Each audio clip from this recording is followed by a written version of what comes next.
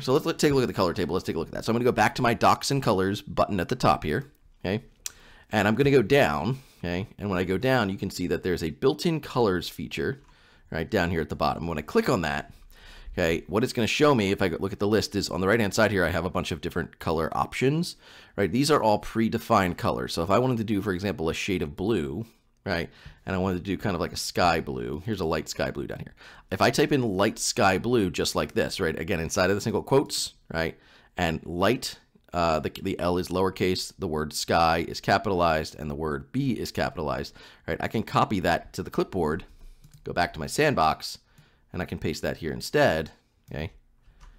All right, ooh, I gotta be careful about my syntax. I have two single quotes there, right? So now when I run it, now it's light sky blue, okay? So the program does come with a number of built-in colors that we can use that are already named for us, and there's a lot of them, right? A lot of good options here, and you'll use these a lot, okay? So you can see there's some whites, and there's some blacks, and some grays, right? All of these options are here, right? So these are what's called our color table filled with built-in colors, okay?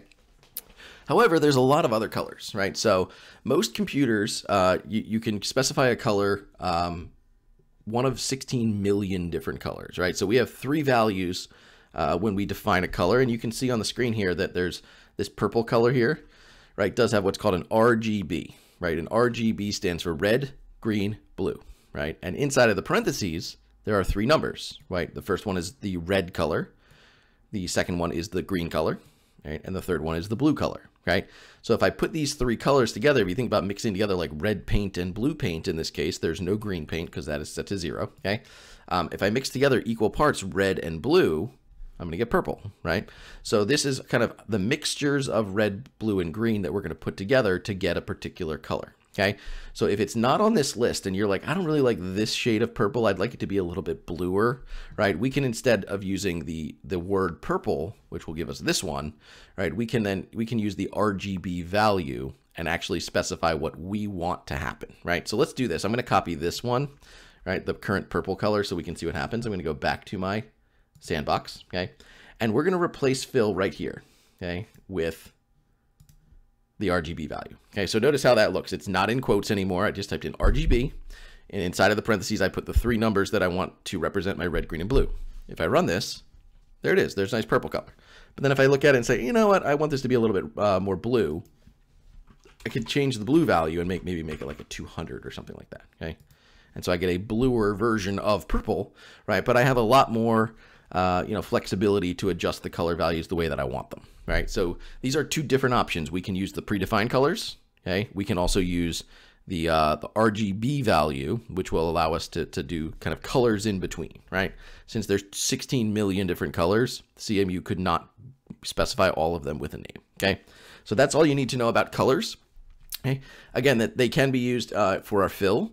They can also be used for our border, right? So I could, for example, put RGB here, and let's make this something different. Let's put some green in here. Maybe we'll do like, remember these go from 0 to 255. So I'm gonna maybe make this 100, right? And we'll make the blue 0 and see what happens. Okay, so when I run that, apparently that's kind of some kind of a brown color, right? Kind of an ugly tan brown. Okay, so you can see again when I'm hovering on my canvas, I'm seeing that the coordinates are the same, but the colors now in the top, right? The first color value is my first color value here, which is the fill, right? And my second color value on the list here, right, is my border color value, right? So they're specified on the screen to verify that things are being drawn the way we expect. Okay, so that's colors. Okay, let's talk about gradients, right? Gradients are generally, if we want to kind of slowly fade from color to color, again, let's go back to our docs and colors here. Okay, if I go down to the RGB and gradient, okay, we're going to get some good examples of that. So I'm going to actually scroll all the way down so you can see.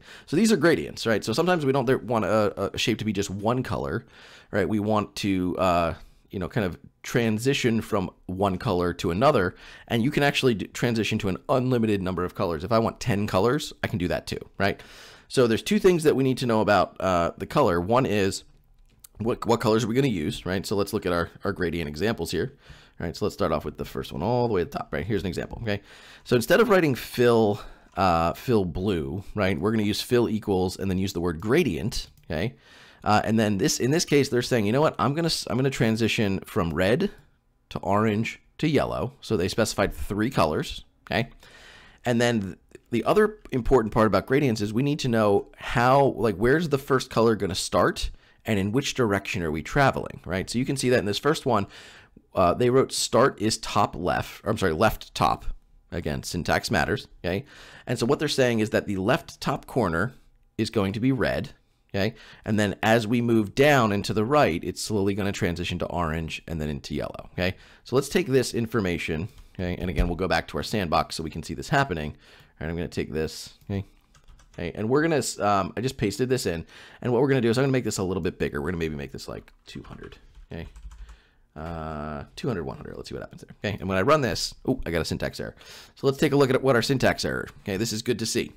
So they're telling me there's a syntax error on line 1. Well, I only have a 1-line program. Okay, and it's pointing to right here. It's saying, hey, there's an issue. Let's see this little arrow down here. It's kind of saying that's where the issue is. Okay, and you can see that what I did was when I copied this, I copied the word fill. Right, so it's pointing to me exactly where the issue came up.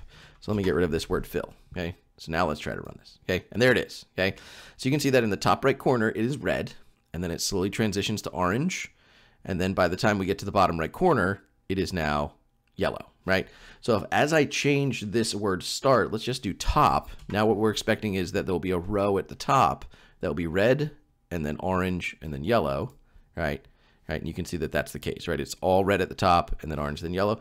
If I don't put this word start in, okay, so let's get rid of this entirely, okay? It will assume what is called a radial gradient, okay? Radial means that we will start in the center, okay? Let's just see what it looks like, okay? And we will slowly make our way out in a circle, right? So the center is as red as can be, and then as I move my way out, it becomes orange and then yellow, okay? So if you want a line gradient, right, you have to specify. And again, in the Docs and Colors tab, let's go back there, okay? If I go down to RGB and gradient, I can get examples of what each of these things look like. So, and I can see what I need to type in. So if I want center, right, this is our radial one. Okay, so I can see left top, left, right, top, right, right bottom, right. And I can have the gradient travel in any of those directions, right? So we have lots of options for our gradients, okay?